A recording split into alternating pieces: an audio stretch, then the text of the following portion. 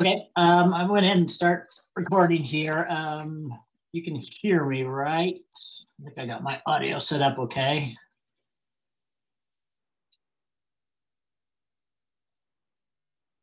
So, okay, great. So yeah, I mean, kind of as usual, I'd rather that these sessions be more driven by questions from people, but I'm certainly willing to, at least kind of go over where we're at for anybody that's watching these kind of after the fact. So you should be working on the third unit. I did get back the second test, and I think I've got pretty much everything back. Anyway, that was submitted on time at this point. So, yeah, as usual, we've got a written problem set due by Tuesday, and our programming assignment. So I'm assuming usually most people have questions about the programming assignment. But kind of real quickly, the problem set has 2 questions, if I remember right, or 2 multi-part questions really. So the first one should be the simpler of the 2. And I am just looking for interleavings here, so you're just going to have a list, and I kind of give you the first one. So one possible interleaving is just all a program P or all a function P, if you want to think about this. So you can think of it either way. This week we're talking about concurrency. So, there's lots of ways that things can be executing concurrently in our operating system. So you could have multiple threads, and the threads are executing concurrently.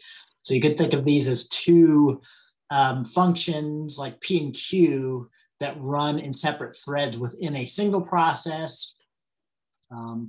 Or, you can also just think of these as just totally separate processes that are being managed by the operating system. So process P and process Q. So anyway, yeah, it could be that all of, these 3 steps for function P execute, and then the operating system regains control and starts executing the function Q statements. So in that case, you would get kind of no interleaving, but just ABC followed by DE, right? But it could be that you have to think of these as atomic. So you can't interrupt, do part of A and then switch over and do some work somewhere else, and then come back and finish up A, right? So once you start A, it's atomic. But you could execute A, but then get interrupted for whatever reason, and then the operating system decides to run Q, okay? So anyway, there's kind of a big hint on this. It is not possible, for example, the 3 statements for process P or thread P have to execute sequentially. So you certainly can't have C execute before B, right? That's one of the constraints on here. And then the other, so our assignment, you're implementing the banker's algorithm. So we're getting kind of a double dose of this. So don't neglect the other things in our textbook, the chapter 6 this week here, right? So we're covering concurrency and also deadlocks and starvation here. But both the assignment and kind of the second problem are about deadlock avoidance, which is specifically the banker's algorithm. Actually, there's 2 variations of deadlock avoidance. I talk a little bit about this in our video for the week. There's this the process initiation denial, which just makes the decision when a new process is starting up whether to allow the process to start or not, right? But then there's the resource allocation now, where we make the decision for each request for a new resource of whether we're going to grant that resource or not. Okay, so for both of these, and we'll talk about this for the assignment, I think here when we get into it. But for both of these, for the problem set and for the assignment 3, we're basically focusing in on this idea of the description of the current state of the system. So the current state consists of the processes that are running, the resources that we have that are available in the state, so the total number of resources for each process, the maximum claim that each process says it needs for each resource, and the current allocations. Okay, so you know, and so on. And then for our assignment, we are basically going to be implementing figure 6.9c, this function, the function to determine if some particular state is safe or not, right? So that's all the safe function does. So, I mean, given this information, so given the current claims, the current allocations, the total number of resources, and then these two things can be derived. So you really only need the claim, the allocation, and the total resources. So for example, the available resource is, so if we know that we currently have this number of resource 1 allocated, right? So we've got 5 plus 2 plus 1. So we've got 8 of resource 1 allocated. There's 9 total. That must mean that there's 1 available. So you can figure out the available from the current allocations and from the total resources. Right? And again, we've got 2 allocated for resource 2. There's 3 total, so that leaves 1. We've got 4 allocated. There's 6, so it leaves 2 available. Right? Likewise, you can derive, we call this the need matrix, C minus A, in our assignment. This is, you know, if I claim that I need 3 of resource 1, like process 1 does here, and I've currently got allocated 1 of those, that means that I need still 2 more potentially to finish my work. So that's why this is the need matrix here. So anyway, back to the problem set, and I'm not going to say a lot about this unless the people here that are live on the Zoom session ask something about the problem set, but the problem set is doing the banker's algorithm by hand, right? So the first thing is that you're given the total resources. So this is the R vector from our textbook is 15, 6, 9, and 10. And you're kind of given what the available is. So you're first asked, okay, verify. And again, you know, this is written work. So, you know, you have to verify by showing me the calculation. So somehow, you know, prove to me or support or support either that this available is correct or that it's not correct, right? So yeah, as a hint, I mean, yeah, it is calculated correctly. So you should be supporting that the available is correct given the allocation. So this is your allocation, this is your claim matrix. So I probably should just call this claim instead of my maximum demand. But yeah, these correspond to the claim and the allocations here. So. Then the second is you have to calculate the need matrix. So I just got done talking about that. So the need is, you know, you can calculate the need from the claim matrix, the maximum claim that you have, and what the current allocation is. So those are kind of warm-ups. And then you need to actually do the banker's algorithm. So first, given the state of the system, you have to show either if the state is safe or not. So by doing the is safe or doing the algorithm given for the safe states. And again, that's this here, right?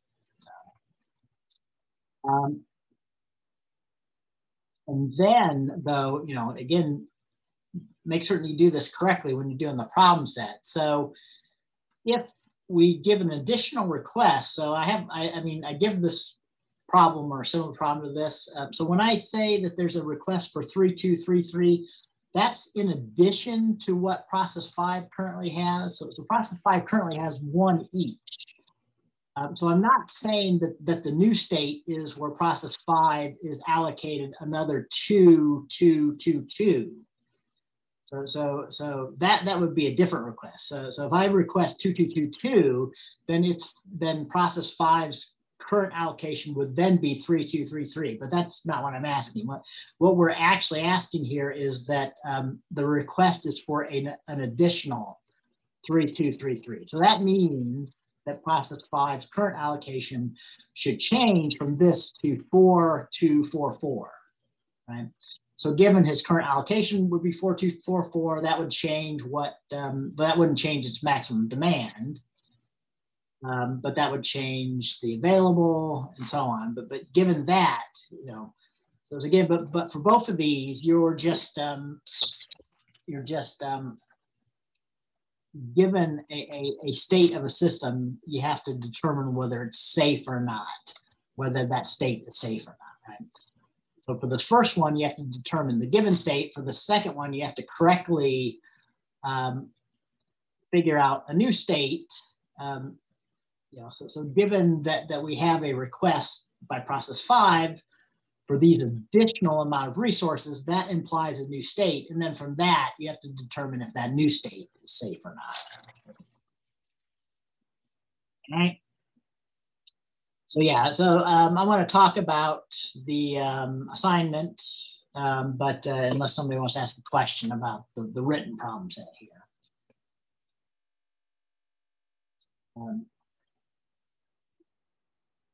Okay, so let's look at the assignment. So we are going to be implementing the banker's algorithm or the resource allocation denial algorithm in code for assignment 3. So really, I think people might find this assignment a little bit easier than the previous one. So we'll see. But really, basically, you have to implement the is safe state. Yeah, there are some lecture videos where I actually walk through kind of what you have to do for the written problem set. So one of the lecture videos is about, you know, doing both the deadlock detection by hand and doing the deadlock avoidance, which is the banker's algorithm by hand. So yeah, you might want to watch those before doing the problem set and doing the assignment.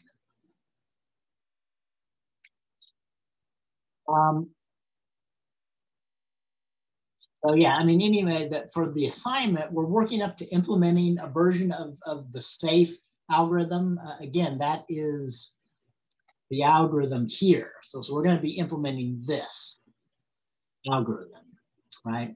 But to implement this algorithm, before I call it is safe instead of just safe, right? But like is shown in our textbook, you know, the is safe takes the current state of the system and it returns a Boolean result, true or false. You know, so true, it's safe. The current state of the system is safe, or false, it's not safe. So you know, given the state of the system, the claim, the allocation, the available resources, and the total resources, we need to determine whether that state is safe or not. But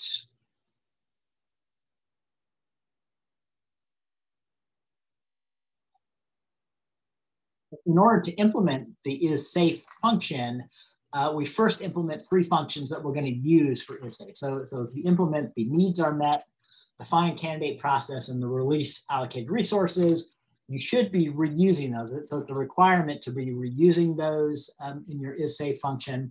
And it should make is safe relatively straightforward. if you reuse those functions, right? So you should be able to directly implement this algorithm that's shown in our textbook here.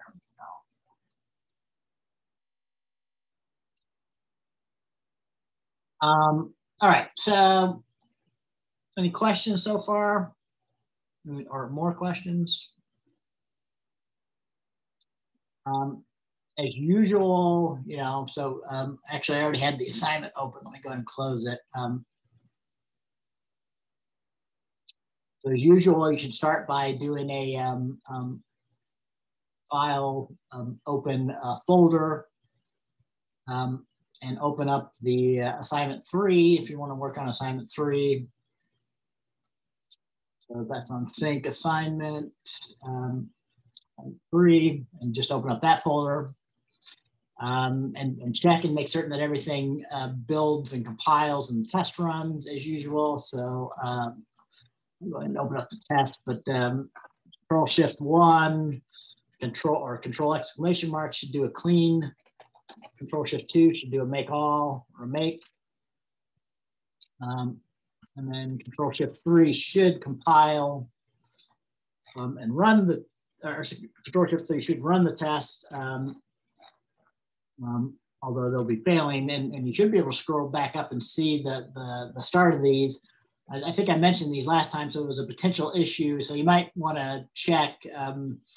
I guess most people probably had to get past this issue on the previous assignment, but you might want to check, make certain that your scroll back buffer is set sufficiently large enough so that you can scroll back up to the top of your tests and see these when you run your tests. So once again, that's if you open up your settings, and search for like buffer, I think we'll find it for you, yeah, or scroll back maybe, and check. 1,000 might not be sufficient for some of our assignments, so 10,000 is probably enough. But again, you should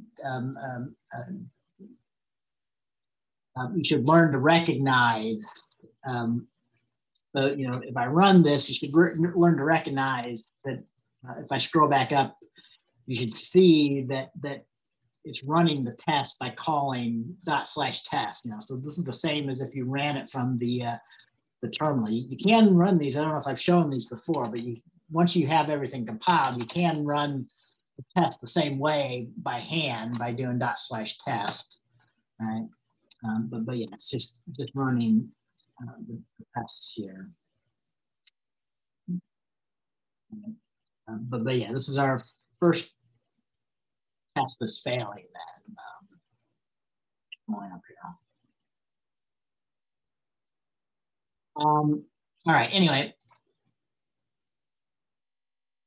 let me talk a little bit about the stuff that you're given. Okay, so basically you're given a class again this time called state, which has a header file, and then so it's divided into HPP file, which has basically the declaration of this class, and then all the implementation of the class member functions is in the state.cpp implementation file. If you look down here at the, or I guess up here at the private member variables, so the private member variables is a little bit more complex than maybe our previous 2 assignments. So this defines the state for the banker's algorithm that we're talking about. So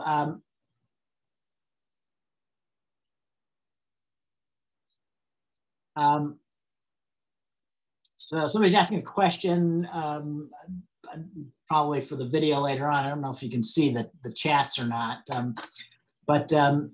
so the make submit, yeah, you might still be having that error, so you might have to remind me again what that error was.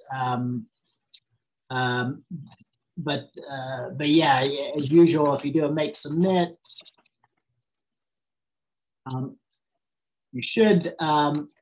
I mean, it should actually make it for you. You shouldn't get an error like I just got there.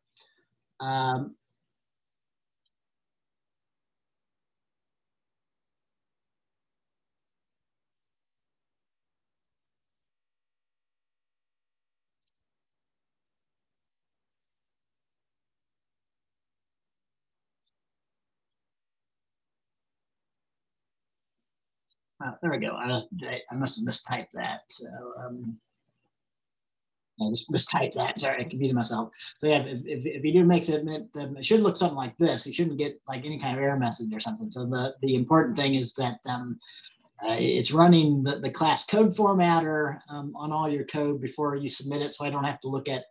So I'm certain that it's been formatted according to the class standards, and then it should be creating this file called assignment3.tar.gz. So, oh yeah, right. So,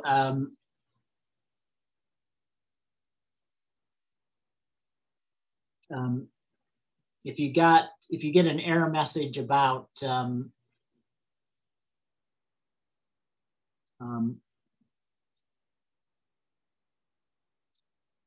some kind of, I can't remember exactly, but something where it couldn't run, you might have to, by hand, remove.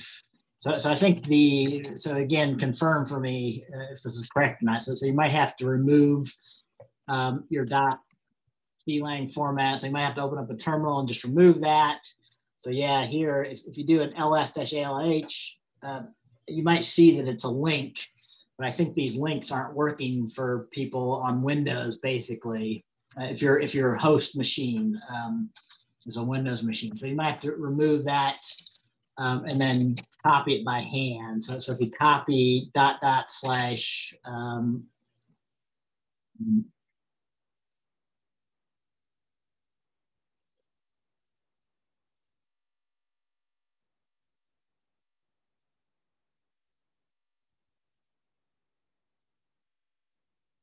if you copy the .. So that goes up 2 directories. So from our assignment3 directory, if you go up 2 directories, that puts us back to sync. And in the sync directory, there's a directory called config, which has common config for all the assignments. And there's a file called CLang format without the dot in front of it. So for the CLang code formatter, you have to put a dot in front of it. So I copy that to a file called .clang format. So now when I do that, so now it's not one of these symbolic links anymore, which apparently causes people problems. So I kind of fixed that, but yeah, for anybody that created their dev box before I fix that, you might have to do this every time. So get rid of that, or copy that by hand. So, and again, if you have problems with that, again, let me know. But yeah, what you should see is if you do your make submit, it should do that without like an error message, and you should end up with the assignment3.tar.gz file for you that you can upload. All right, yeah. So thanks for reminding me about that. But hopefully that was what you have to do, or you can go back and read the announcement about that. I think I put those commands that you might have to do for that in an announcement in class as well. So.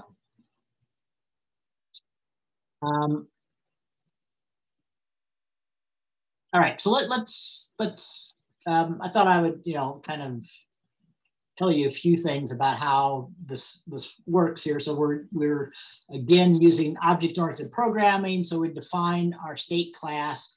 Basically, all these things are things to hold the current state of the system. So you can run, so you can determine if that state is safe or not, right?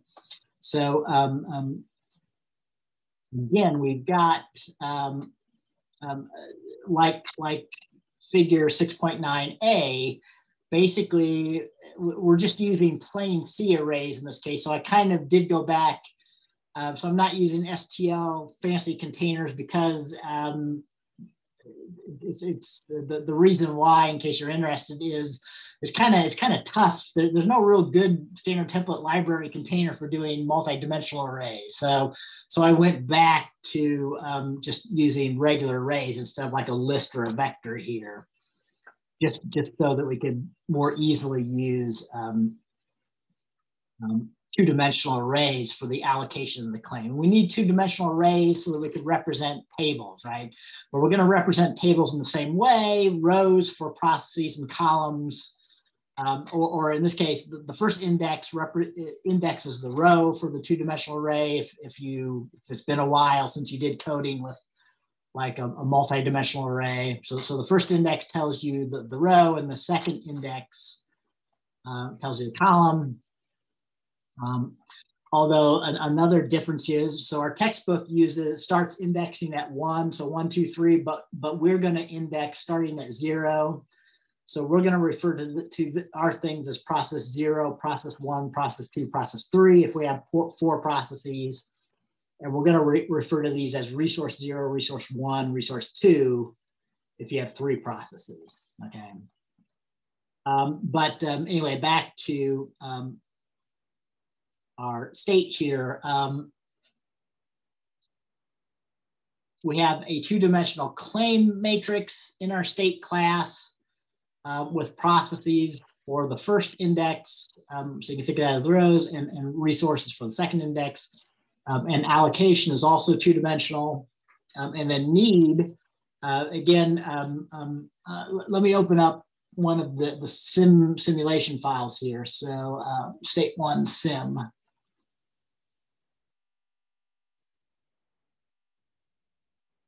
So notice in the simulation file, the first line of the simulation, so all that's in one of these files is just the claim and the allocation and the total resources, okay?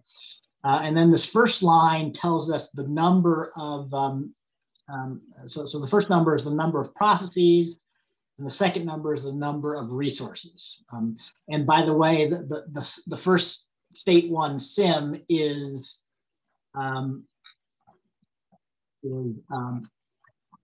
this state here that was given for figure 6.7, right? So this one should correspond to this system that was discussed, the state of the system that was discussed in our textbook. So. Except in our case, we're going to be calling this, process 0 has a claim for 322.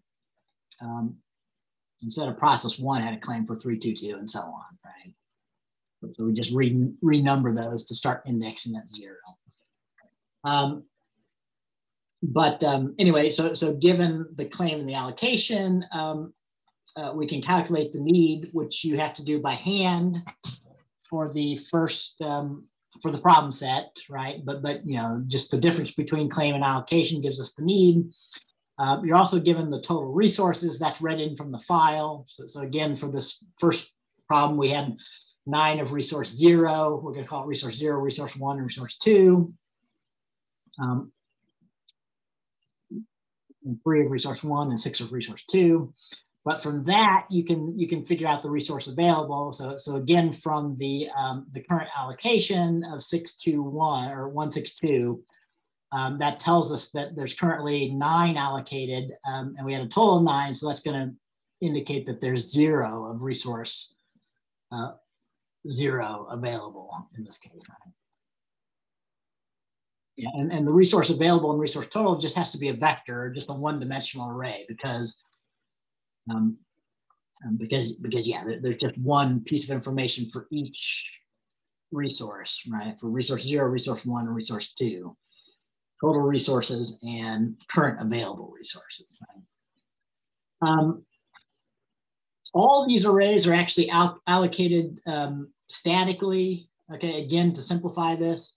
So basically what happens if you look at the constructor, maybe I can go ahead and open up the, oh yeah, I've got state CPP. So if you look at the constructor here,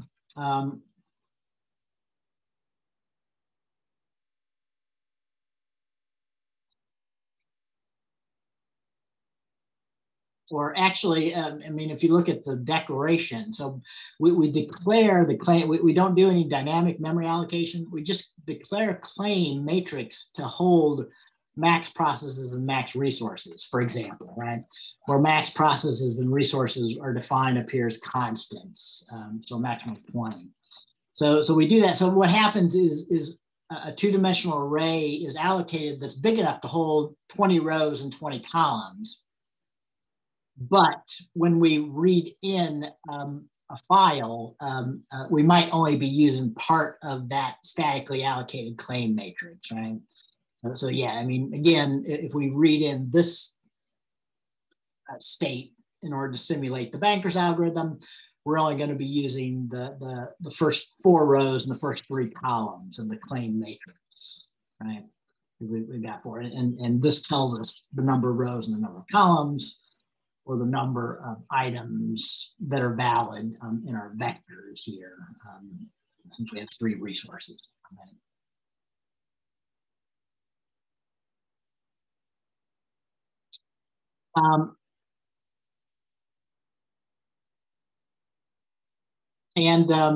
I give you the function to load the state from the file, so you don't have to write that. Although you might want to look at that, because a lot of the stuff that the load state does should give you ideas, or you'll be doing similar things for the 4 methods that you have to implement for the assignment, right? So basically, what load state does, it first reads in the first line in order to find out the number of processes. So besides these matrices, we have 2 just regular scalar values. And so regular values just hold a single piece of information. So the number of processes and the number of resources, right? So the load state function expects the file to be exactly in this format, right? So it doesn't do a lot of error checking. So it expects the first line that's not a blank line or a line with a pound in front of it. So these are comments here. So it expects the first line with some information in it to have the number of processes and the number of resources. And it reads those in. And then it expects the total resources to all be on one line. So there's a loop here that loops from 0 up to number of resources and reads those in. So basically this first resource here, 9, gets read in from the sim file and gets put into the resource total at index 0, right? For resource 0, right? And then the next one, 3, in this loop will get read into resource total for resource 1, and so on, right? And for the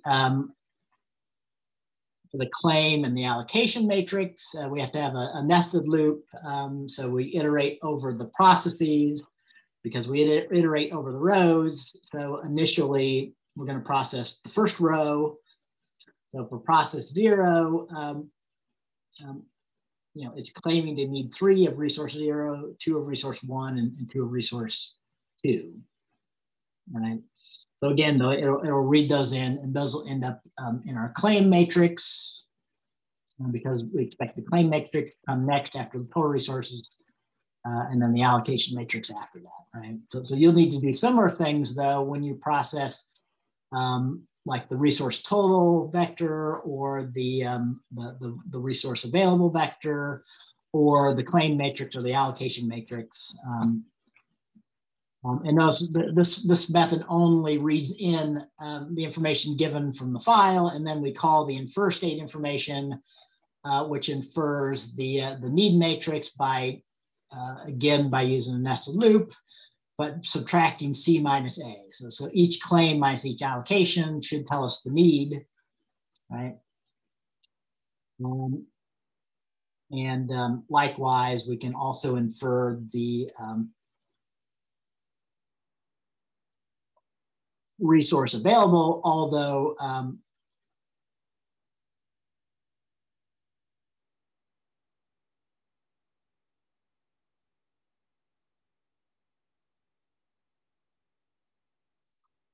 here, basically, remember, so to figure out the current allocation, we have to add up all the values in a column, basically, right? So for each resource, we have to go through each process and add up the allocations currently allocated for each process. And once we know that, we can subtract that current allocation from the total to find out the available for each of the resources. Okay, anyway, so I kind of want to wrap up and talk a little bit about the processes here for the last, or the function, member function you have to add, but that's the basics of what you're given. So you're going to basically have to implement then the needs are met, find candidate process, release allocation resource, and then once you have those, you have to reuse those for the is safe method here.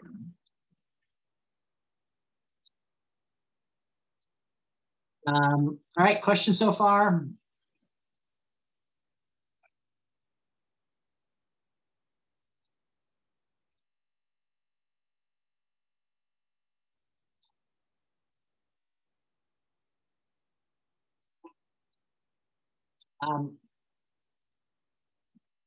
Okay, so as usual, you should do these in order. I mean, for one, the is safe reuses all three of these, but these others reuse. So yeah, I think find candidate process, you should be reusing needs are met.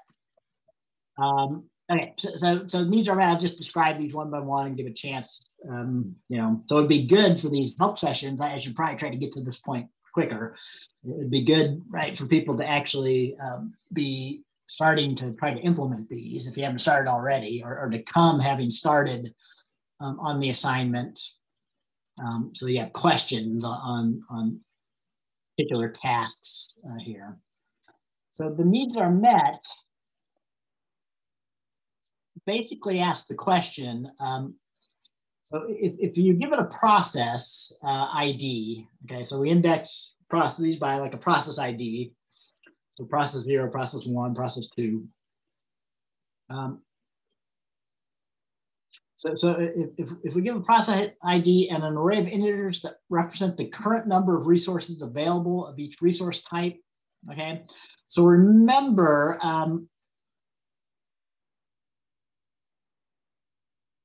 there is actually a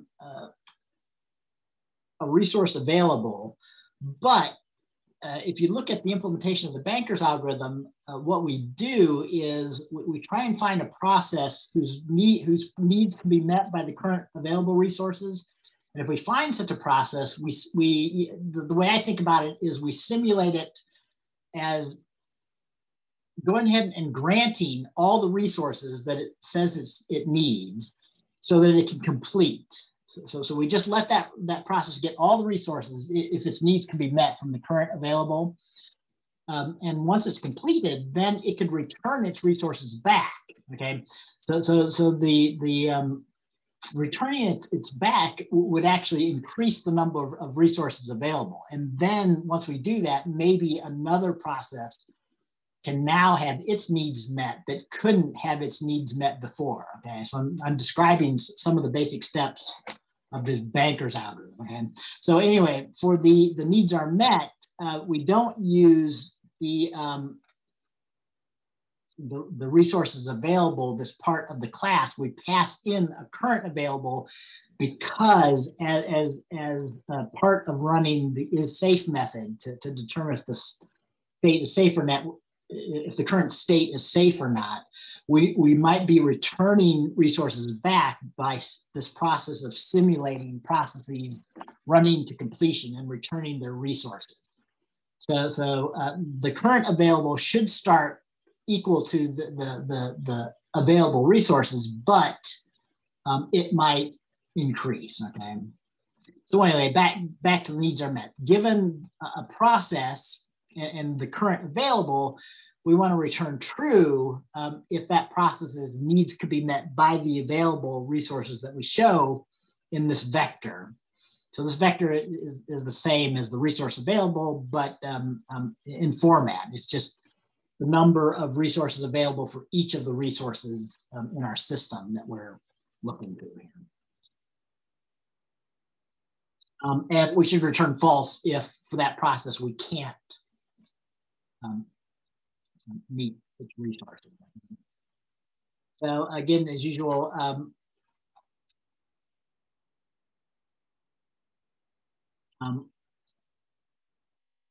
I encourage you to also look at the tests in order to understand these better.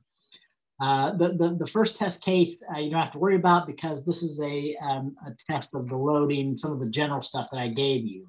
So yeah, I mean, you'll be starting kind of with the second test case. So these should all be passing. So again, if we run our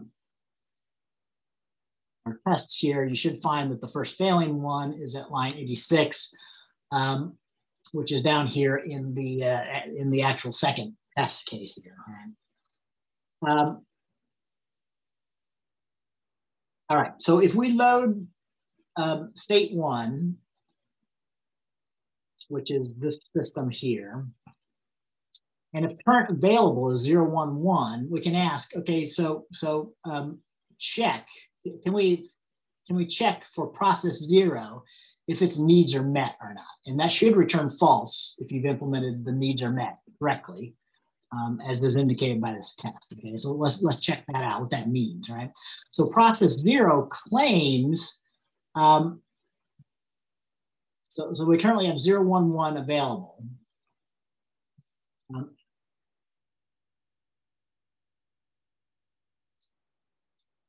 And process 0, which is what we're checking here for the first test, claims that it needs 322, right?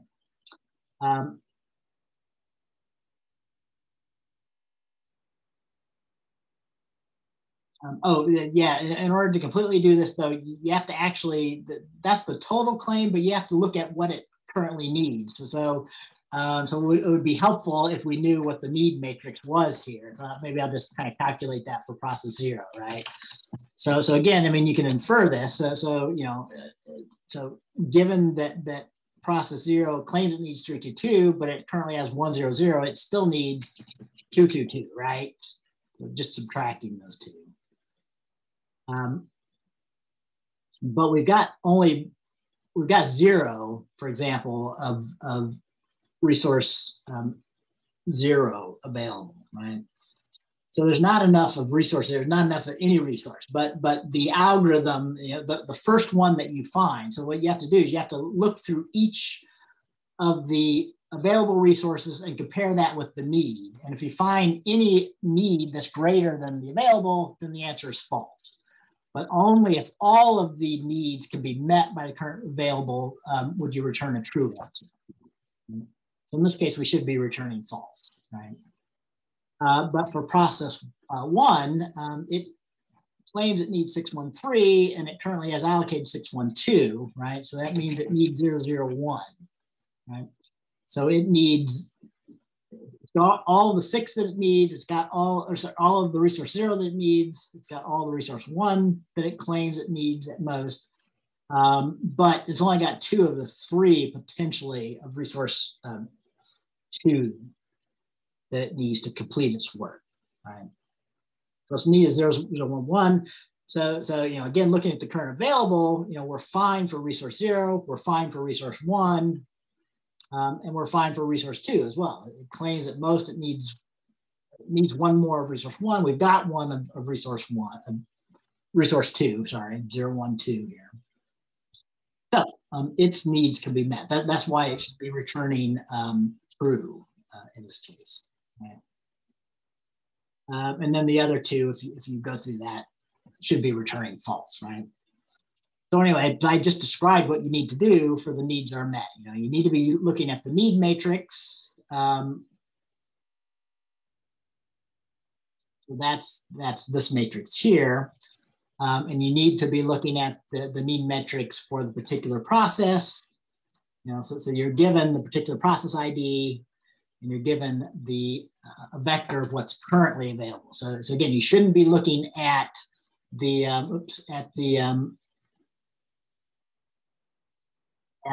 resources available initially for the state when you started trying to determine if the state was safe or not.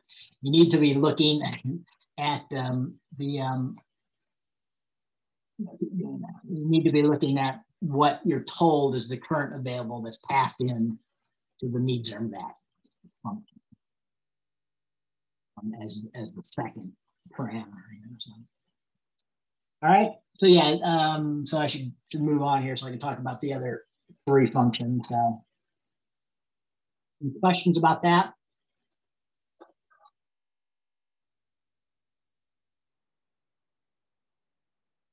All right. I noticed a student join, but I'm still with my previous class, just to let that student know. So we'll be starting the data structures class here in a few minutes. So, all right. I didn't want to confuse you. So, all right. So that was the needs are met. So the next task is to find a candidate process. So I already described this, but one of the steps for the is safe method is among the processes that haven't been completed yet, and given what the current available resources are, we want to ask the question, okay, what is there any process whose needs can be met? And then if there is, tell me what one of those processes are, okay? So that's what the find candidate process is. And it should be reusing the needs are met function that you implement for task one here, right? So, so you have to have two pieces of information. Again, if you go back and read our textbook about the is safe method, the safe method for the Banker's algorithm, you keep track of which processes have run yet or not. So, like for example, initially, all processes haven't completed yet. So you might. So we will be using like an array of Booleans. And in this case, for our state one. We've got 4 processes, so we have to have 4 states, and all processes, it's false that they've completed, right? So anyway, if you ask the find candidate process, and if you say no process is completed yet, and this is what the current available is 0, 1, 1, you should know from what we just did here, because that was the same thing, but assuming that all of the processes, none of them are completed yet, only one process had its needs met, which was process 1 among these, right? So that's what should be returning for the candidate process here, right? So again, the way that you implement find candidate process is you have to have a loop that's looking through all the processes, but you only want to check the processes that are not completed, so who's completed is false. And then for any process whose completed is false, you want to use the needs are met to see if its needs to be met from the current available. And then the first such process that you find that's not completed and whose needs can be met, you return that, right? But at the end here, so yeah, after doing that, for example, if process 1 was completed, now if we ask to find a candidate process, it's not true that the needs could be met for process 0 or 2 or 3, right? So in that case, if you check all the candidate processes that haven't completed yet, but none of their needs can be met, you should be returning the no candidate, right? So you kind of failed to find a process whose needs can be met there.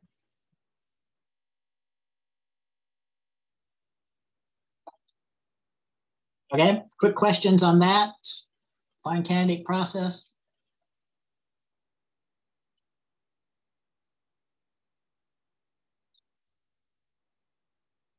And then the release allocated resource, this is the step in the safe state determination. So the question was, I mean, good. It should return the first one that it finds. I mean, in order to pass the test, we expect that the first valid process that's not completed, that needs to be met, would be the one that's returned as the candidate process. So yeah, it should just return the first one it finds.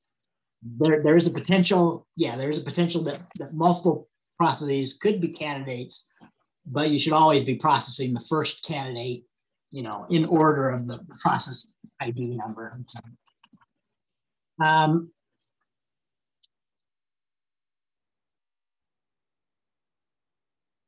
Okay, so the release allocated resources then, so again, this is part of implementing the is safe, to check whether a state is safe or not. So if you find a candidate process, we need to simulate running it to completion and then releasing its allocated resources back to the current available so that we could then check and see if more processes can now be run or not. Right? So basically for the find candidate process, you give it, for the release allocated resources, you give it the process ID and you give it the current available. And what you should do, all you need to do for this is update the current available to return back the resources that this process, like process one in this case, currently has allocated. All right, so not the resources that it claims as its maximum, but the resources, its current allocation is what should be returned back to the available. All right, so that's a common mistake, returning the wrong thing. So you want to return back what it currently has allocated. So, again, that's what's being tested here. So after you return back the resources for process one, if you go back and check that, you would see that current available should be 623 after returning back the resources that process one has allocated here. So 612. Right? Because it was 011, we returned 612 back. So after releasing those allocated resources, we now have 623 available. All right, and then I do need to wrap up. So those were all of the things. You need to reuse all those for the is safe, right? So the general algorithm for is safe, to connect these, you need to initialize a current available. So the current available should start out being the same as the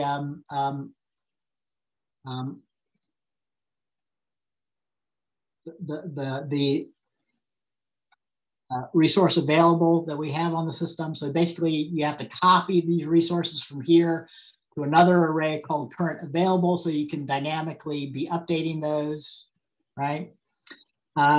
And then this rest here is what we were calling the finished in those tests, or completed in those tests here.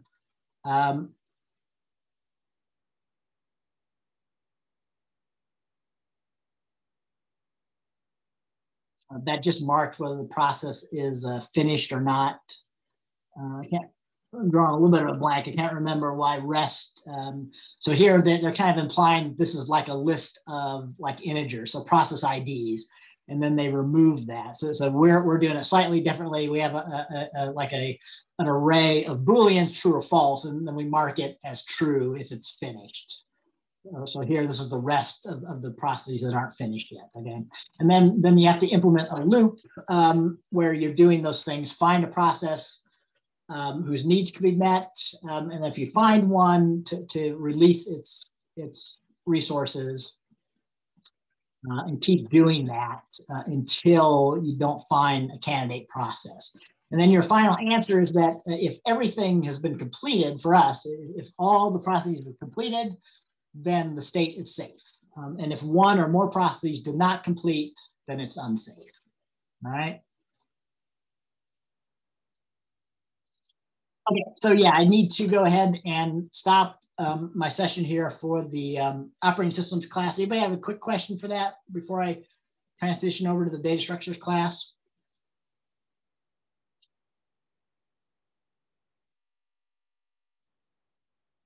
All right. Oh, and yeah, kind of as a note, I am going to have to end the meeting and then restart it immediately for my data structures students here. So I'm sorry, you're going to have to rejoin, but I do need to end this so I can get the video recording correct. Okay. But that's it for this help session. And as usual, send me emails if you have them. And yeah, I'll see you later then.